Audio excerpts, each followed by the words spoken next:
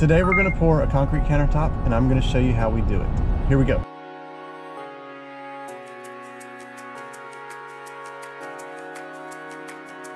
So water, so black pigment. This is pre-bagged base coat mix.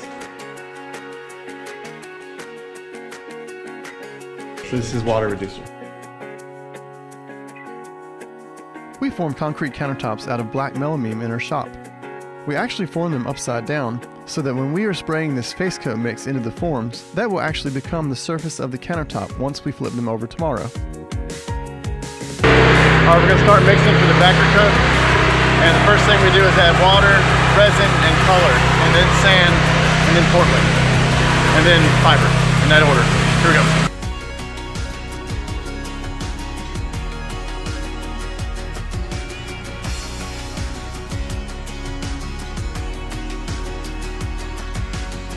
We always put color in the back coat even though it's not necessary.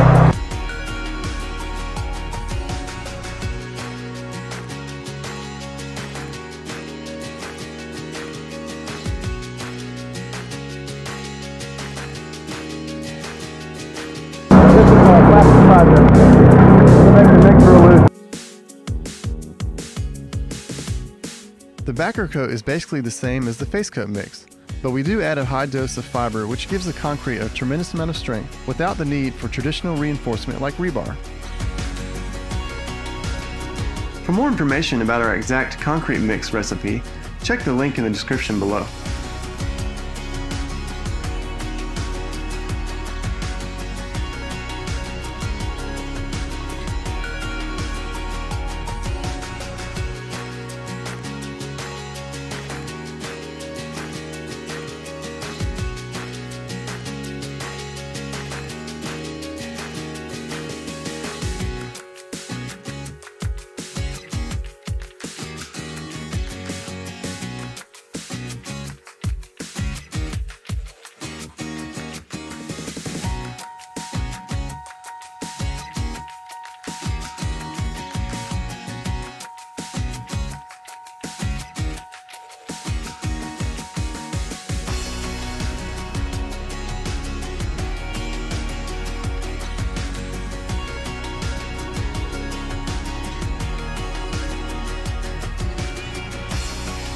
The next day, once the forms are stripped and the countertops are flipped over, we are ready to start polishing the surface.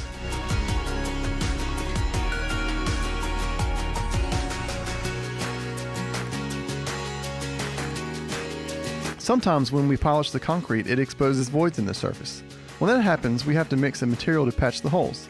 This mix is basically the same as our face coat mix, only we leave out the sand.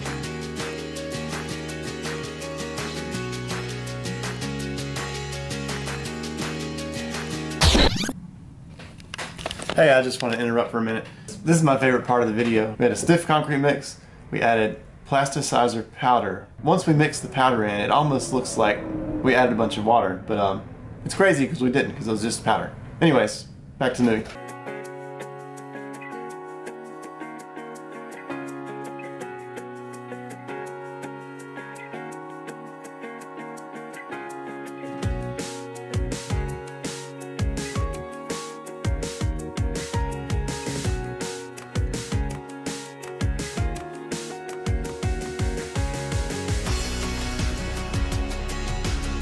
After the patching material has cured overnight, we polish the countertops one more time. Once we're done polishing, it's time to clean up the countertops and get them ready for sealer. We do this by wetting the countertops down with water and then spraying on a muriatic acid and water solution across the entire surface.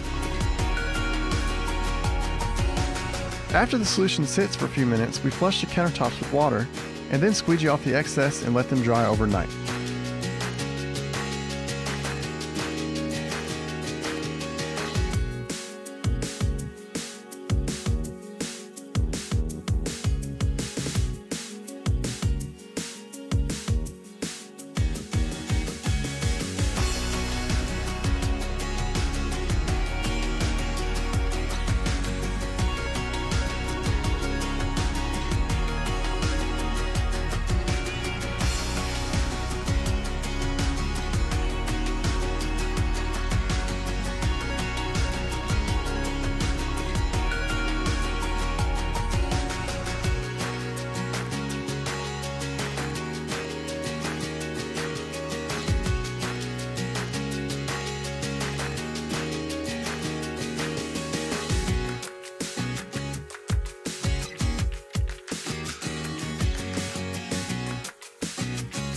Hey, if you enjoyed this video, it would be really helpful to me if you would click the like button down below.